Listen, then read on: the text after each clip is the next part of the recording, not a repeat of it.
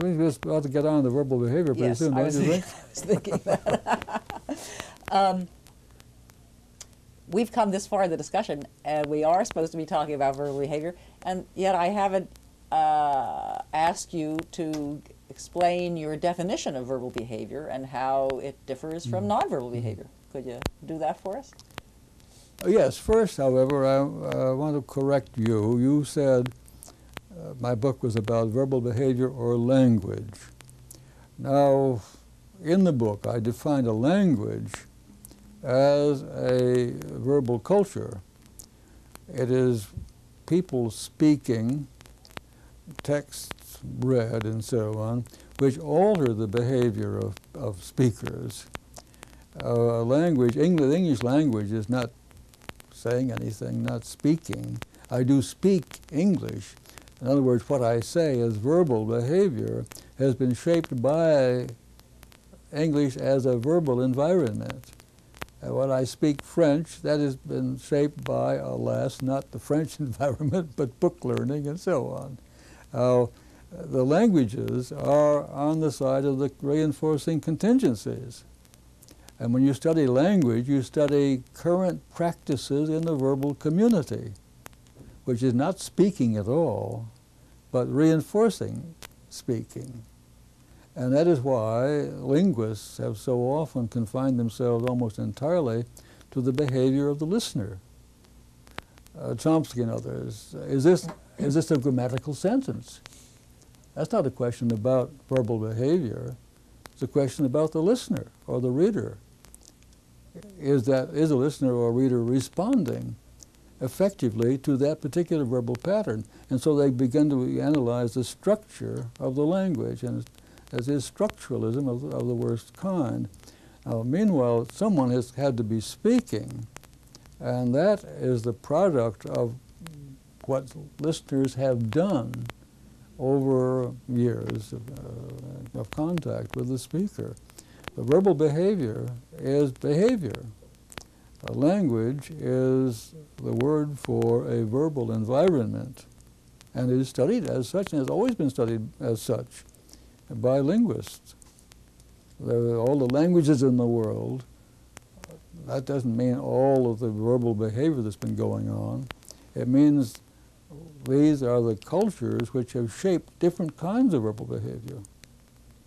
Now, verbal behavior is what I'm doing right now.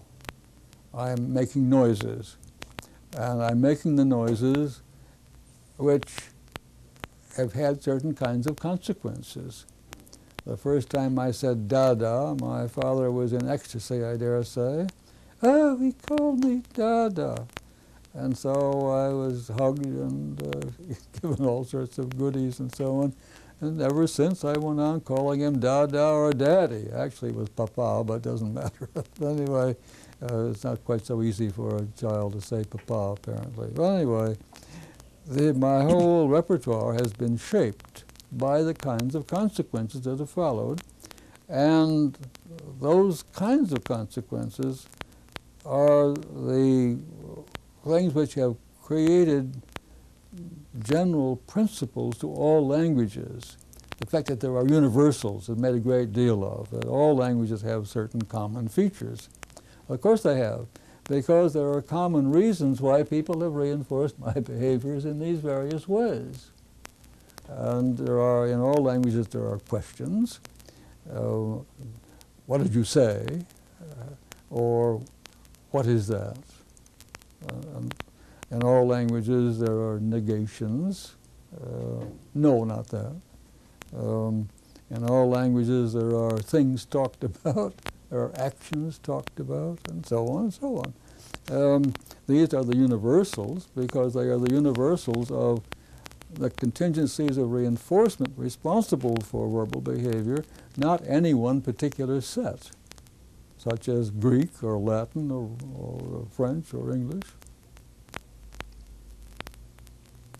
What's the definition then of verbal behavior? Well, verbal behavior is behavior which differs from nonverbal behavior in the nature of its reinforcement. If I touch that glass and pick it up, I've got a glass in my hand. and I could have done that if there had been glasses before the species ever acquired verbal behavior. If I say, hand me that glass, please, and someone hands it to me, my response, hand me that glass, is reinforced by someone else. Now that reaching and picking that up shapes some very specific muscles in my hand, and related to some strict stimuli from the glass to my eyes, and so on. Nothing of that sort is involved if I say, hand me the glass, please. So my verbal behavior is going to be very different. It's shaping my muscles here in different patterns, but only in ways which have produced certain consequences in a quite different way. So the behavior shaped by contingencies of reinforcement like that as one kind of thing. The behavior of vocal behavior shaped by consequences will be very different. And that is why my book simply traces all of the differences between verbal behavior and nonverbal behavior which come from that distinction. From the fact that the reinforcers are mediated, Somebody else must be. No solitary person ever began to talk. Mm-hmm. Is the behavior of the listener verbal then? I would say no, except when you are speaking along with the speaker, and we do that a great deal. If we hear people sing the Star-Spangled Banner before a ball game, we're probably saying it along with what we're hearing, if we are very loyal people. And when we read a poem we know very well, we are saying it along with the speaker. Even though he may be dead for several hundred years, he said it, and in reading it, you are saying it. You're not just responding to it. The first time you responded to it, you had no cues to lead you to say it yourself. First time you read a poem, you word after word, but after that, you've heard this, done this 1,000 times, you're ahead of the text, and the text is prompting, or you may forget it and just recite the poem. Then you are the listener, the reader who is saying it. I'm going to come back to the question of the speaker and the listener. All right. You may remember that it has puzzled me for some time. Many people would say, probably you and I would agree, that what the listener does is every bit as complicated as what the speaker does. But you're saying that it's in what way is it different, except for not making noise? Well, the listener is responding to stimuli. For example, I'm a cook, and I either ring the triangular bell, chow is ready, or I just call out, chow. Now, what's the difference between coming to the bell or coming to the sounds I make? Both are verbal, though, because I don't ring bells unless people do come. But on the side of the listener, it's no more verbal than coming when the tea kettle whistles. You do respond to one thing because something else has accompanied it in the past.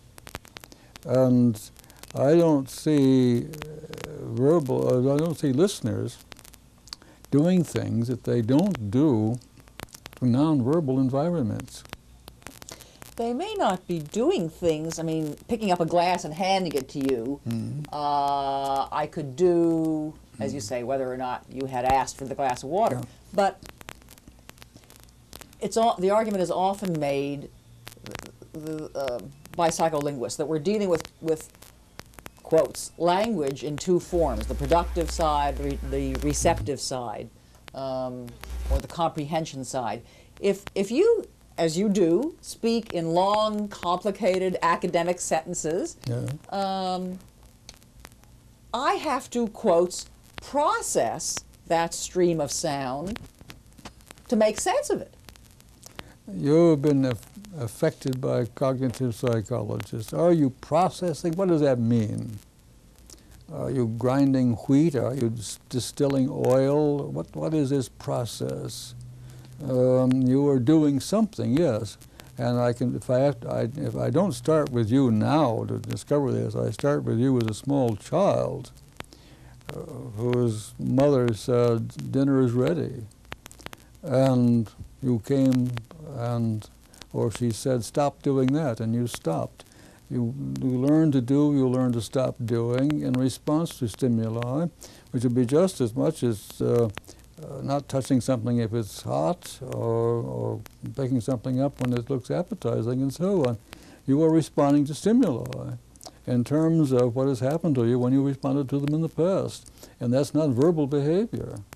It happens to be verbal stimuli because they were produced by a speaker, but that doesn't make any difference in what you're doing, in the nature of what you're doing. Well then, whether we call it verbal or not, let's confine the term verbal to that which the speaker does. Well, I think the speaker is very, for the listener, is very important. Yeah. I have a paper that I gave at the Hubble last year on the behavior of the listener. I think it needs to be looked at very closely, and I may have neglected it a bit in my book, but I was talking about verbal behavior, which is the behavior of the speaker. I was assuming the kinds of consequences that shape that behavior. We haven't yet come to talking about a new field of research that has risen in the last couple of decades on the verbal capacities of non-human species. Yes. You and your associates taught a small bit of verbal behavior to two pigeons. Irene Pepperberg is teaching verbal skills to a parrot. Louis Herman to dolphins. Ron Schusterman to sea lions. I've taught a dozen verbal responses to a monkey, and several exceptionally dedicated research teams have taught extensive verbal repertoires to some chimpanzees. What do you think of this work? Can it teach us anything basic about verbal behavior, or do you think it's just a demonstration of our animal training skills? Well, I have always supposed that other species can engage in verbal behavior.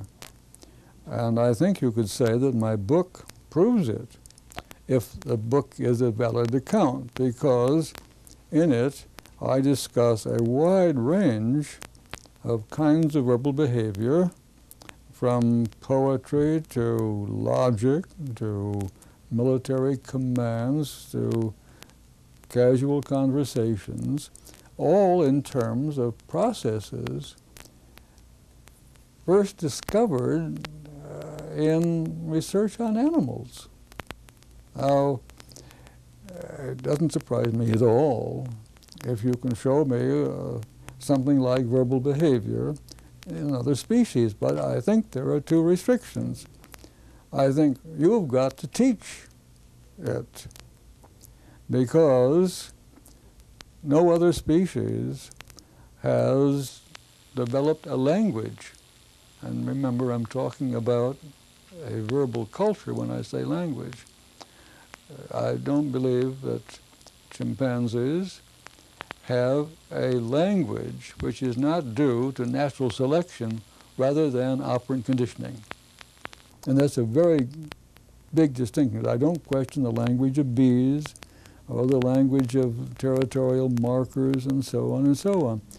Those things have proved to be important for the species, and they have evolved through natural selection, survival as a consequence, well-being of the individual and survival of the species, and that is that.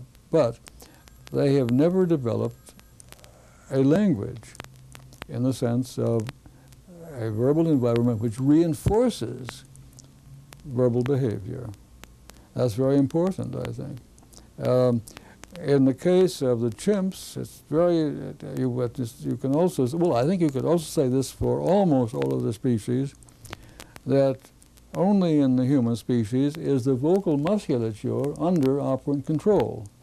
Now, there are parrots and minor birds and so on that imitate sounds, and once they have done that, you can reinforce particular patterns to get something which looks more like human verbal behavior. However, You can use sign languages or lexicons and so on, that kind of thing, and get the same thing in animals that can't control their vocal apparatus. And that's that. Now, how far can you go in teaching? Well, that all depends upon how much time you have to arrange the equivalent of the verbal environment which the species doesn't have. And I think the one good reason why they haven't developed that is that the consequences are always slightly deferred, and that makes it very, I don't think you can, I would assert this, and I think it's very, I'd like to have ethologists answer me on this. Is there any species that models behavior not because of natural selection, but because of the operant consequences? I doubt it. You know, the experiment with the monkeys that started washing the sweet potatoes. One did, an accident, I suppose, that a sweet potato in salt water tasted better with a little salt and was also cleaner and less gritty. But that young monkey went on doing that. It was never imitated by adults because they don't imitate young. It was imitated by other young. And then when they grew older, the young began to imitate them, and then they all eventually practiced this. But then that was due to operant reinforcement. That was not an evolved practice, and could be, it would be a mistake to call it an instinct. If you came upon that, you'd say they had an instinct, unless you knew something about the history, of course.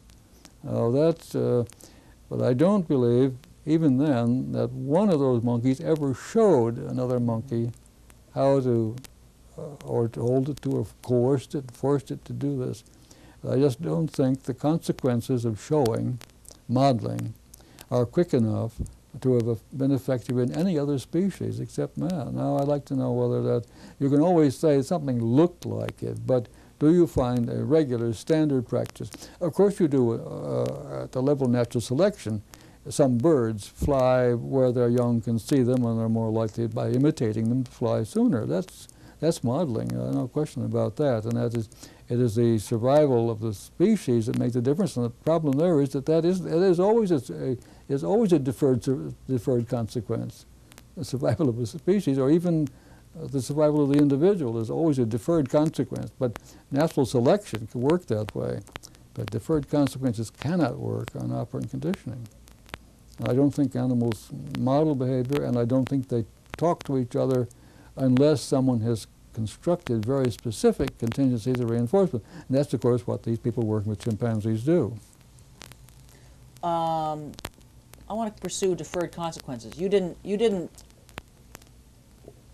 intend to say that deferred consequences cannot work in the human case, can you? I mean, a verbal organism can be controlled by deferred consequences. But because of the verbal behavior, you see, I don't believe, I have a big conflict here with my colleague, Richard Herrnstein.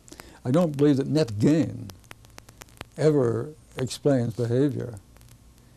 Net gain, how you come out in the long run, is a product of certain contingencies of reinforcement which are immediate. And there are very good reasons why those immediate consequences have evolved, because they have, in general, produced a net gain for the culture. Net gains are cultural consequences which work only through mediation. If you do this, this will happen. Okay, then I do it, because I have learned in response to those if-then statements to do, because consequences have followed when I have done. But without the verbal mediation, I don't think any human being is modified by what happens an hour later, let alone a month later, or at the end of his life. I just don't think it happens. I can't imagine how it could have evolved to happen that way. I think the ongoing behavior has got to be somehow still ongoing to have the reinforcement effective. And my work with rats, 3 or 4 seconds begins to damage the whole thing very much. And even then, it may very well be that there are conditioned mediators Forster and I got a pigeon to do something where something had happened 50 minutes later, but we had to move up second by second to get that. And you do this now because the condition that follows was something you could do something in, and so on and so on. You learn to do something because it produces a condition under which something will happen in the future. Mm-hmm. And then you have to stretch that period of time out very slowly in the process we call shaping. Mm-hmm. Shaping and chaining, you're talking Yes, about. right. Yes.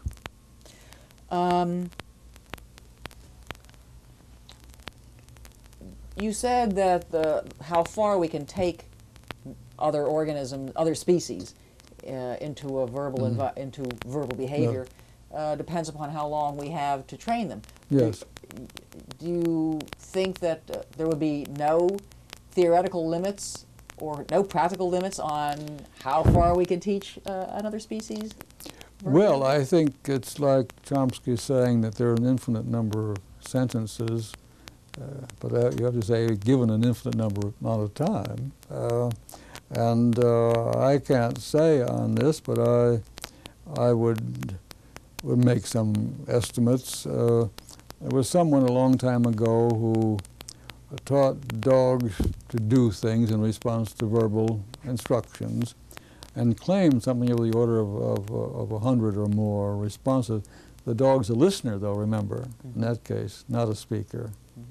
Now, you can get, if you can get different kinds of responses, which are really distinguishable, and of course one of the great advantages of verbal behavior is the patterning that makes possible thousands of responses in a very small size. If you can get several of those, you can get a pigeon, someone has done this recently, you get a pigeon to stand on one foot or to flip one wing and so on. These are words. You stand on one foot for something, you flip your wing for something else, you nod your head for something else, and so on. It can be done. That's the sign language of the pigeon. You can build up a reasonable repertoire, but you very soon run into trouble. How many different responses have you got? And I'm sure that the sign language is a problem too there, because there's a point at which they're no longer distinguishable functionally. And they tend to be, even in the human sign language, they tend to be rather sketchy kinds of things. But if you could, it is a question of how many different topographies of response are available, and how much time have you to bring them under the control of, one, different consequences, to ask for different things, two, different settings in which they are reinforced, tacting in the terms of my book. That is, you say this when the color is red, you say that when the color is blue, you say that when the color is green, and so on. Do you know the names of the colors? Well, you build up. You have, maybe by the time you get to 12 or 13, you're getting very, very close on the colors, and they won't have the fancy names like mauve and whatnot. But you could go quite a long way, and I don't see any reasonable limit there, except the limit, your limit, or the limit of some apparatus you can make to do this more precisely. You could have, if the pigeon is pecking the names of things, I've done it with four colors. You turn it on, the pigeon pecks red or whatever the color is, it does it very well. And you could, if you had a much bigger array, as it can be done with chimps and so on, you can get naming of a large number of things or properties of things. You can get commands asking for things, naming for things, and you can get repetition. You do it and the organism does it. This is what happens when you teach someone how to say something. Say uncle, and you say uncle. And that can be that echoic behavior. You can build that up. I doubt very much whether you can get what I call intraverbal behavior. After you have spoken many words and read many things and so on, there are certain tendencies for the topographies to be together. If you are in a situation in which you may say house, you may very well say home too. So if I ask you to respond to me without repeating what I say, and I say house, you say home. And people almost invariably do that. There are standard things, colors, red, and so on. This is due to the frequency of contiguity, how often they have been together in a large repertoire. Well, you'd have to have a very large repertoire with a chimp before you got that. You could teach it to say house when you say home, but that's not intraverbal. That's just general. It's a response that has been set up by specific contingencies. Intraverbals are something which come about through generalized contingencies of a very large, very great variety. And when you get beyond that to what I call the autoclitics and so on, I see no hope of building that up. Why? If I say to you, as I just said, and I say something, as I just said, has the effect of alerting you to the fact that you are going to hear something again that I know, and I'm not just repeating myself because I'm an idiot and so on, or that you haven't responded, so I'm saying it again and so on.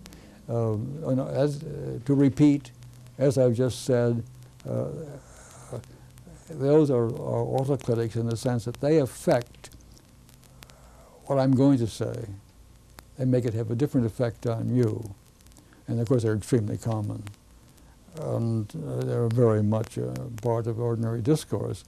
Well, I can't believe that you're going to get a chimp to say, as I said before, that's red, point to red. The contingencies which lead me to say it are very subtle. And that's too big a repertoire needed. Oh, so you do think there are differences between species in the size of the repertoires they can? Well, I think it's far beyond any other species, because we have to teach them everything. You see, our verbal behavior. Chomsky thinks I think we have to teach everybody what everything they say, but our verbal behavior is a product of an enormous contact for thousands of hours with speaking people, and that's where a lot of this comes from. You won't find very small children using many autoclitics. They will, as their verbal behavior becomes more subtle, then they will begin to use them. Smooths over many misunderstandings. You've given examples of autoclitics of a type that is a sort of meta commentary on what is being said, and as you said, it affects the way the listener responds.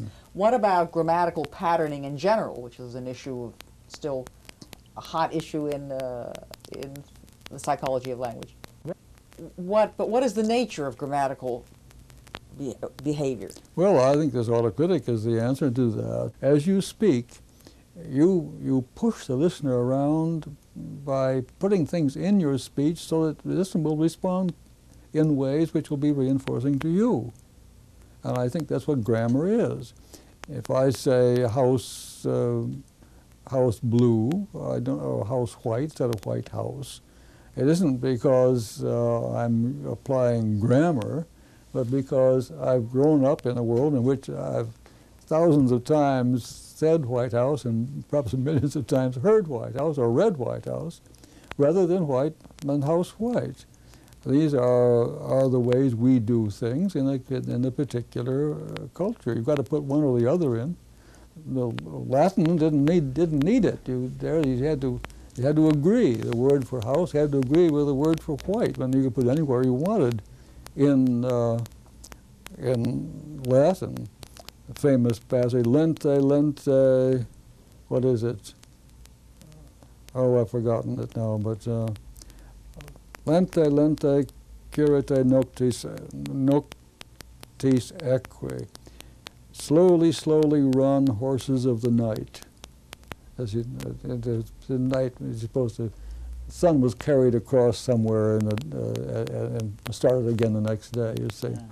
Now we say it precisely the other way around. Horses of the night run slowly, slowly. We use horses as an adjective. All horses of the night run slowly, slowly. Now we can do that. We do that because that's the way we make sentences, In Latin, you could do it because that sounded good, you see. It didn't have to be in a particular order, and that was a terrific advantage. Or a language that has grammar of that kind, which identifies adjectives with nouns and verbs with tenses and whatnot and so on. But this has all been worked out. It's just a way of being effective, of doing the kinds of things that will produce a result. So when you speak about verbal behavior, you're not talking only about little pieces of little responses, a given noun form or a given verb form. Is there any limit then to the size or complexity of responding that could qualify as a unitary functional operant? Well, if you were asking me to say that we are all egalitarian and that chimpanzees are the equal of human beings, I would say no. As I would say that human beings are not equal to their others. I don't suppose that an severely autistic child could ever acquire an adequate repertoire for daily life, let alone read Shakespeare. No, there are differences, and there are differences in ability and in how well things are taught and how much time there is to teach. I think schools are a disaster because they take too much time to teach what they teach. And then it's not a fair judgment to say that their students aren't bright and aren't learning and so on. They're not teaching. And they can be taught faster, and we could all not only learn to read very much faster than we do, but enjoy reading rather than struggle to read a want ad. If you do that, you can graduate from a New York high school. What do you think are critical areas for research on verbal behavior in the future? What should we be working on and focusing on? Well, of course, I never thought anything would be on verbal behavior as such. It would be on the processes, the basic processes which produce verbal behavior. And I think it's what is being done now, and there's a special interest group that is publishing a journal on verbal behavior as I define it, more or less. I think that's all very, very good, and it will be certainly, it will certainly deal with how verbal responses affect other verbal responses or non-verbal behavior. And I think that's very important, how children acquire behavior, either as a developmentalist ought to be doing it by how it turns up in an ordinary daily life environment, or how fast it could be taught by designing more effective contingencies of reinforcement. That's essentially what I've done with these centers which teach reading much faster, about twice as fast as classrooms can teach it. That's producing verbal behavior of a kind, textual behavior. No question that can be done. And it ought to be done in our schools because we are not teaching reading well enough to make it possible for them to learn much else. I think we've run out. I think we've run out too.